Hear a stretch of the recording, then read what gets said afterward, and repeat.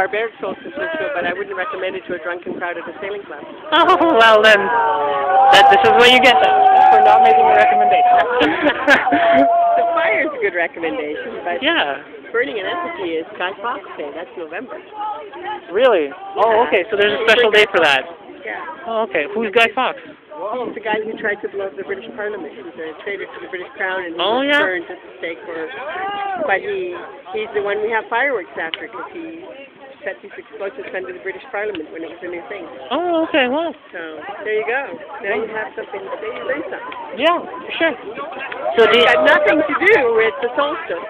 So are you like a Wiccan or like No, I'm a pagan? I'm an Or just spiritual? I'm an agnostic. Agnostic? That we attribute a lot of our spiritual rituals to very ancient cycles and rhythms of the earth and so on.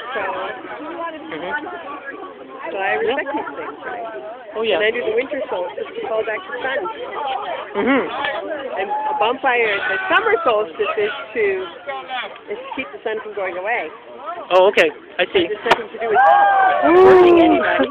Yeah, yeah. It's just about. And the other thing is, you're not allowed to have an open fire in Toronto anywhere unless you're cooking something over. So we should have marshmallows. Well, we were cooking the effigy. But yeah.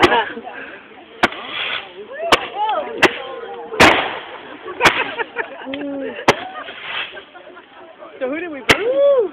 It was, yeah. Whoever you don't like, apparently. That was the, Bye, Stephen Harper. it was a scape-goat, yeah. But it is a scape-goat ritual. You know? It is a scape-goat. It's a scape-goat associated with the solstice. Oh, well, not the solstice, but I mean, like, this particular, it's the equivalent of. Woo! You're just muddling our rituals here. Yeah, it's true.